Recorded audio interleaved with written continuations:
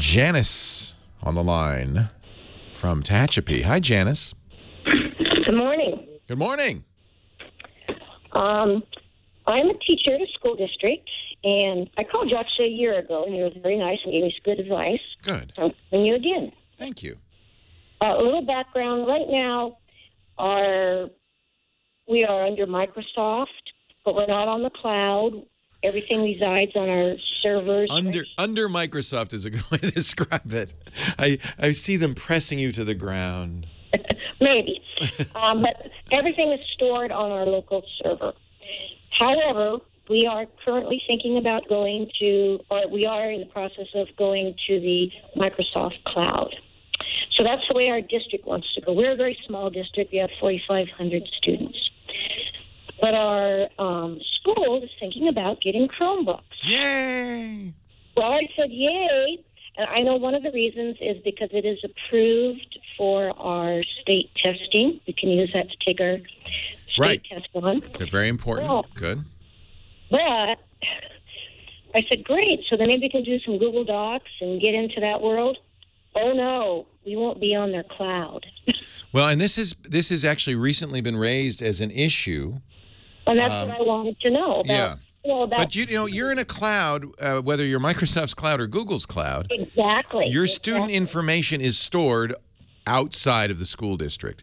And that does raise privacy concerns, understandably. Yeah. I think Chromebooks are exactly right for a one-to-one program or a computer program in schools for a lot of reasons. I mean, you can't play Minecraft on them. It's a big reason. They're secure. One of the nice things about Chromebooks is if something goes wrong or they stop working, they have a setting called the power wash setting, which just wipes the whole thing off and makes it the way it was when it got there from the factory. Updates are pushed automatically, et cetera, et cetera, et cetera. And one of the benefits of this is kind of the reason why your school district's considering the cloud in general is a student doesn't generally store their work on the Chromebook. They store it on the cloud, and the advantage to that is they can use any Chromebook. If they lose one, they break one, they forget one, they log into their account on another Chromebook, and all their stuff is still there. Well, I understand that, but I don't think they do. They said, we could use some apps. I said, you mean like Google Doc or something? Oh, no, we're not going to store anything on the cloud. It's not secure. All right, so I'm going to point you to the Electronic Frontier Foundation is the group, and a very good group, and I support them. I donate every month to them, and I believe in them. They raised this issue of and really what they were very critical because they said, Google, you've got to tell people what you're doing. But they have a page at EFF.org called The Guide to Chromebook Privacy Settings for Students that you can give your school board, you can give your teachers, you can give your school district, you can give concerned parents so that they can understand what Google does keep, what Google doesn't keep, and they can control it better. But one of the benefits of using a Chromebook, just as it's a benefit of using Microsoft with a server, a centralized server, is this idea that the students everything isn't tied to one piece of hardware, that it's available to them no matter what hardware they use. And that's a huge benefit.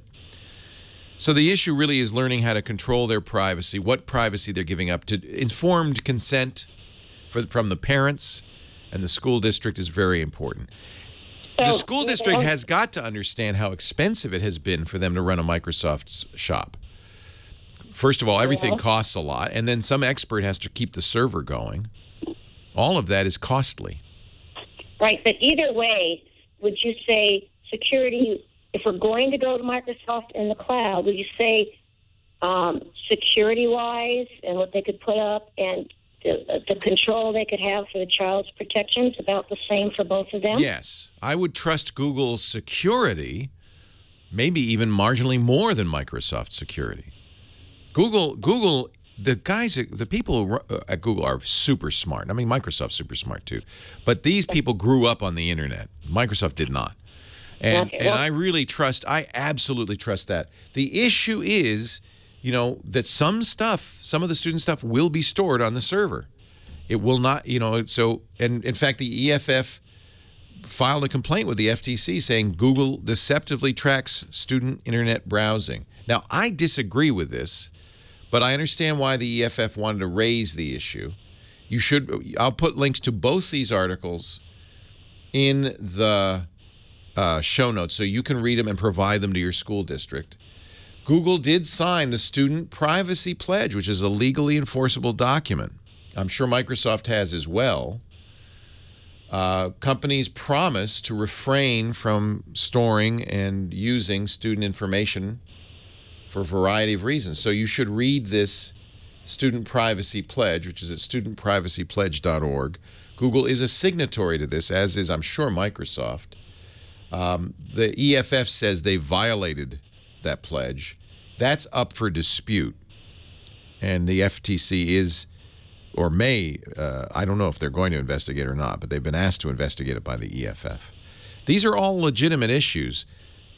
Well, no, and I understand that. I just thought there were legitimate issues for both Microsoft and Google, and we should be exploring both. No, well, there's two issues. There is, of course, this issue of how secure is your data. It's you know what?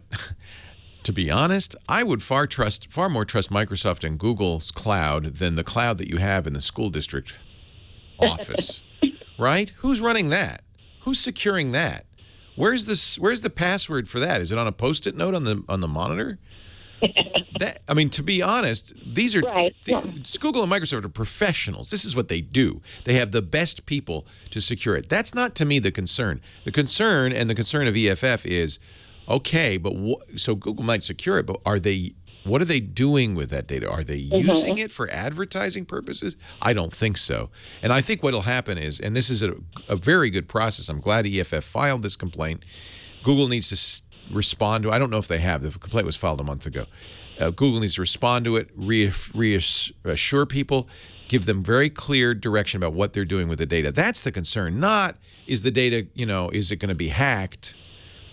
Far more likely that your server in the school district is going to get hacked than Google or Microsoft. That's not an issue. Okay, just one more quick question. On Google as well as Microsoft, the school should be able to set up the filters so that we can't wander off to places where we shouldn't be. Absolutely. Absolutely. Okay. Google Chromebooks are the #1 selling technology for schools. Well, don't you think it would be kind of silly, though, to only use it for testing and maybe to surf the web and not use the other stuff that's available? Right.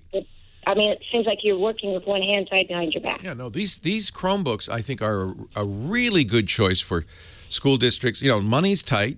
Going out and buying a Windows or a Macintosh laptop, prohibitively expensive. Then there's the issue of maintenance, locking it down, etc., the cost of replacement. These are very costly programs. A Chromebook program is going to be considerably less. I don't know the actual facts, but it's at least half as expensive. Okay, well, thank you very much, and I shall go out and fight the good fight. Do. Not be afraid so much of what is out there. Well, and I bet you there are school districts who are using iPads in your neck of the woods. That's what Petaluma's doing here, and I'm very disappointed in it because it's a very expensive, closed-source, proprietary product that I think doesn't do a very good job. The LA Unified School District bought, as you may remember, $30 million worth of these and is now suing Pearson and Apple saying these didn't work out at all. Whereas a Chromebook, I'm very disappointed. My kid's school switched from Chromebooks to iPads this year, and I think it was. Well, we do have some iPads, not very many. So we use Dropbox to switch to get the information out where we need to get it out to. So. Dropbox is less secure than any of them. I know. But if they're worried about Google, this is the thing. I mean, I understand. Look, kids, especially kids under 13, have to be protected. Yes, absolutely. Exactly. And parents expect that. And it's your fiduciary responsibility to do that. But I believe that Google has a good solution, and a lot of schools are using it. Okay. Well, thank you very much. Appreciate it. You're very welcome. And thank you for fighting the fight. You know what? This is an example of why teachers are so fantastic. Because I know Janice is doing this probably most of it on her own. She wants to do this. She wants to get the best thing for her students. And thank you, Janice, for doing that. I really appreciate it.